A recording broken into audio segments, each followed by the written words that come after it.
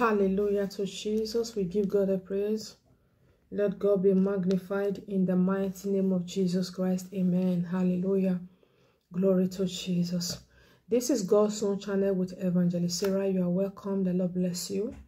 The Lord bless every members of this household. It is well with you. Jesus love you. And I love you. Please family, like this video, share, subscribe. Tell somebody about this ministry. God bless you.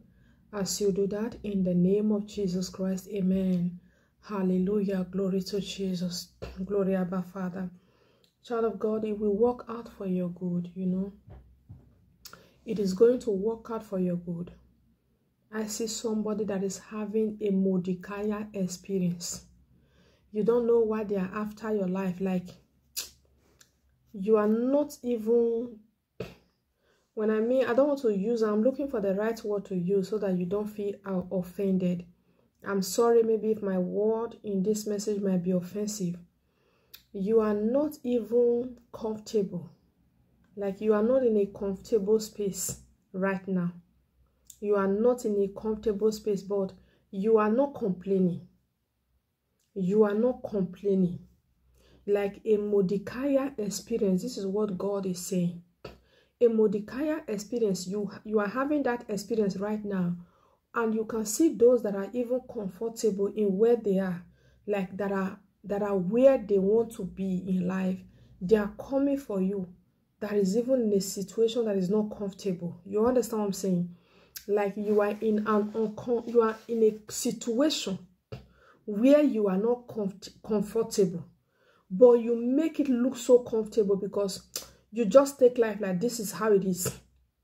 You know, just like Mordecai. I am just releasing this message. I'm just seeing like Mordecai is sitting at the gate.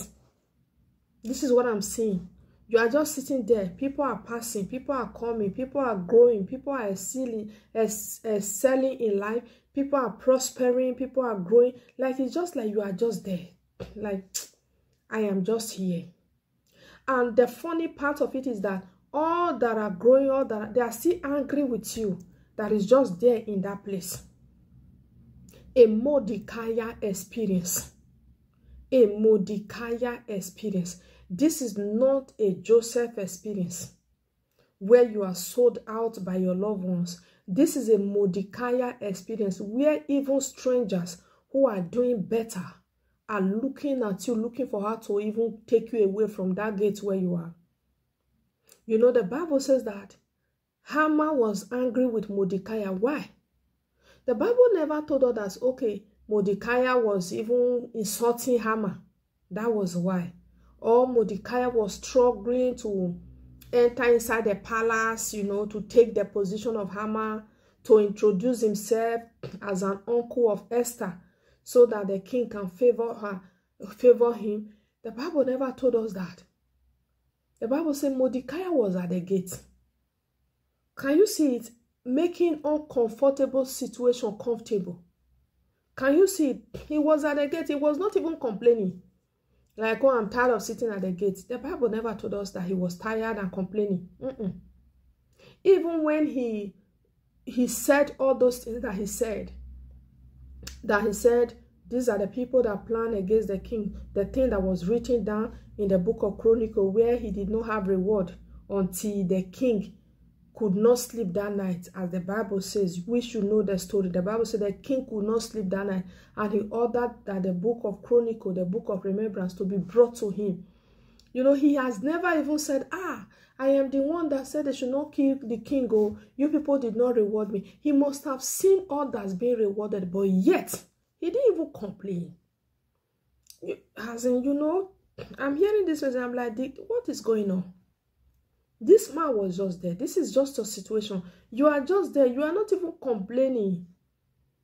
It's not in an uncomfortable position. You just feel comfortable. You are like, you know, but you see those that have it all. They are still attacking you, coming for you. Child of God, I'm praying for you. That Mordecai experience is working out for your good. It is working out for your good because you did no wrong. You are just in your own lane. You did no wrong. Haman was angry Because, okay, Mordecai was not worshiping him. And Mordecai have a God in heaven that he worship. Why will he worship Haman? This is just the reason. Not that Haman took away his breath. Mordecai took away his breath. Not that Mordecai took away his wife, his food, his position. Not that Mordecai went to the king and said, this is, and lied against Haman. But why was he so desperate to see Mordecai fall? Jesus. This is wickedness. Wickedness. That is why the Bible said the hearts of men are extremely wicked. So who can knows it? You look at somebody who has 5 cars, who can change cars whenever he wants to go to work. Monday to Sunday, they have the car, like they change clothes. They use this car today, they use this car on Tuesday, they use this car on Wednesday. That is how they use their car. You see somebody who have 5, 7 cars. See someone who have a bicycle, and maybe the person have upgraded to electric. Is it electric bicycle now that you don't have to use all your power? And the person is angry. He want to use his vehicle to push him down from the bicycle line. This is what I am seeing right now.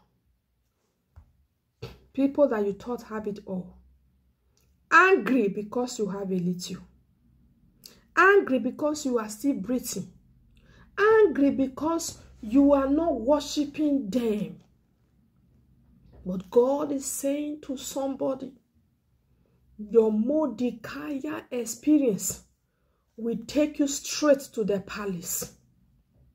Hallelujah. Your Mordecai experience is about to take you straight to the king. You will meet with the king. You will not just meet with the king, but you will dine with the king and you will have your seat with the king. The Bible says Mordecai returned to the gate. Can you imagine? After he was celebrated in the whole city, after he was arraigned, this is what is done to a man that the king have desired to honor. This is what is done to a man that the king have desired to honor. This is what is done to a man that the king have chosen to honor. The Bible says after they have gone around the whole place, Mordecai returned. He didn't even complain and said, oh, you have taken me around. Please give me, let me stay inside the palace. He still returned and he still sat down in his post. Humility. People are angry when you are humble. Contentment. People are angry when you are contented. Originality. People are angry when you are not a counterfeit. Humble. People are angry when you are not proud. But that humbleness of Mordecai took him back again inside the palace. Child of God, that Mordecai experience is working out for your good. You will find yourself in the palace. The Bible says the king now assigned the house of Haman, the kindred of Haman, he now put it in the hands of Mordecai, that Mordecai should watch after everything that Haman was watching after before. You will ask yourself, why did Haman have to lose all of that? Why? Because of a man who did not do him anything. Because of you that did not do anything to them and they come from you, they will lose everything. They will lose everything. Because of you that they are coming against, who did not do anything to them, they will lose everything. Hallelujah. Hear me, child of God. That experience you are right now, it is working out for your good. It is working out for your good. It is well with you. Jesus love you. And I love you with the love of Christ. I remain your sister, Evangelist Sarah. By the grace of God, I will see you again. Bye-bye.